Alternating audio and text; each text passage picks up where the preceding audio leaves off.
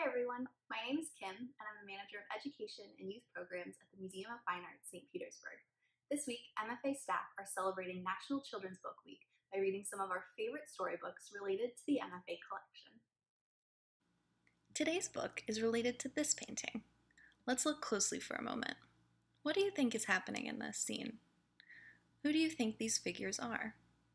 Our friend Keisha, who's the manager of individual giving at the MFA, is going to read us the book A Nation's Hope, the story of boxing legend Joe Louis by Matt de la Peña. Hi, my name is Keisha Means, and I am the manager of individual giving at the Museum of Fine Arts, St. Petersburg. I'll be reading A Nation's Hope, the story of boxing legend Joe Louis.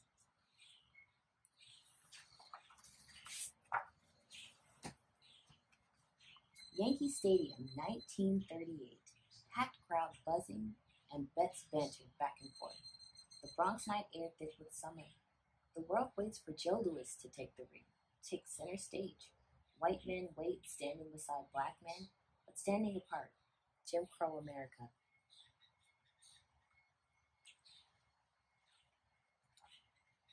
All to witness the most important match in boxing history. Soft-spoken Joe Louis against the one man who put him on his back. But Joe knows tonight's fight is bigger than any two men. Son of a black sharecropper against Hitler's master race. Black and white Americans together against the rule of Nazi hate.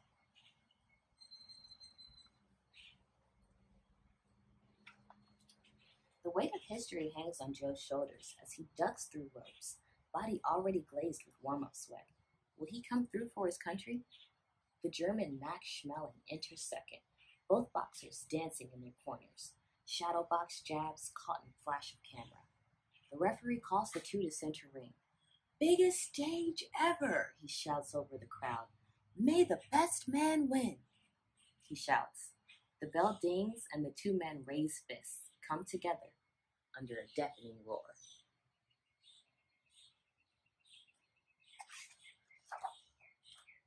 But the crowd didn't always roar for Joe Louis. He didn't speak until he was 6, and when he finally spoke, he stammered and was ridiculed.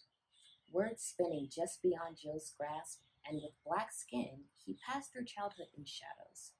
Yet there was something about his hands, so big and powerful. Nights he'd stare down at those hands and dream.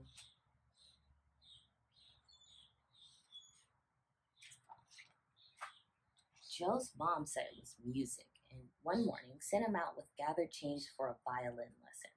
Joe ducked inside a gym instead, spied men twice his age and size, pounding heavy bags and skipping rope.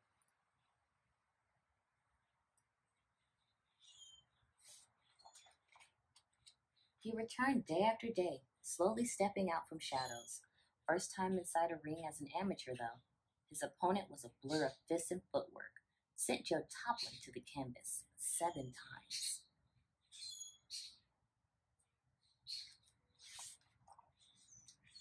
Bruised jaw and bruised ego, but Joe came back. He watched older boxers spar and listened and grew into his body.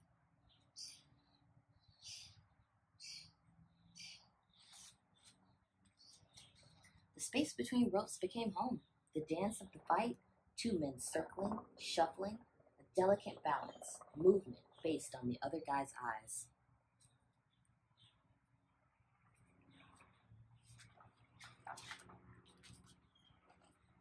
Back then, blacks didn't win decisions, not against whites. Joe had to let his fists be the referees. In his first professional fight, he knocked a man clear out of the ring.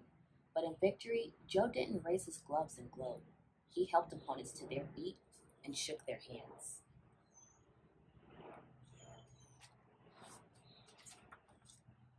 More knockouts followed. Each new city, another fallen man. His legend quickly spread across the country. People scrambling for a glance of Joe in a cab or coming from a cafe.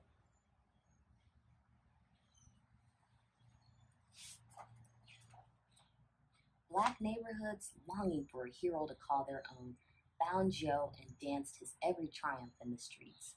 Hundreds surrounding Joe and his wife down a Harlem sidewalk, Joe smiling, always humble. waving back with those powerful hands. Once a boyhood dream, now a people's hope.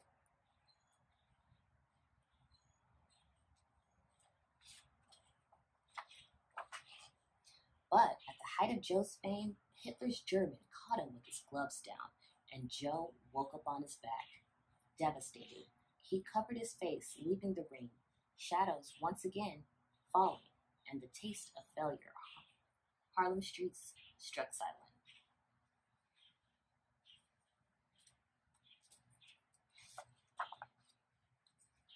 Joe healed and vowed to battle back. He worked even harder as the world threatened war around him.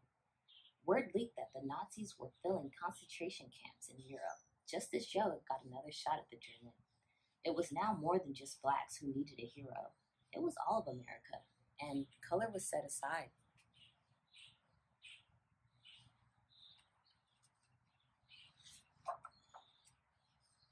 $70,000 erupt as Joe leaps from his corner at the bell, an entire stadium leaning onto toes and holding its breath.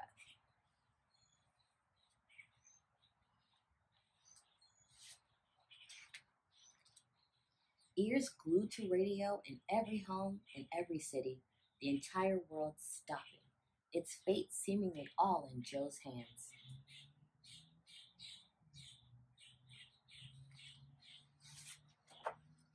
Instead of waiting his time, Joe is first to strike. He jabs and retreats and jabs again, his gloves never dropping an inch. He stings the German with an overhand right, and the crowd goes crazy. But Joe hears nothing. He strikes again, sends the German down.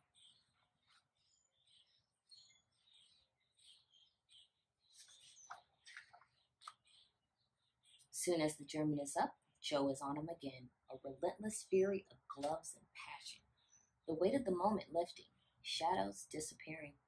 The German goes down again and again until his cornerman throws in the white towel and the referee waves Joe away.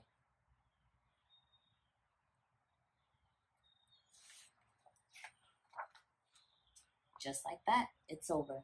Joe has shocked the world, the entire stadium in pandemonium. White men hugging black men, and black men hugging back.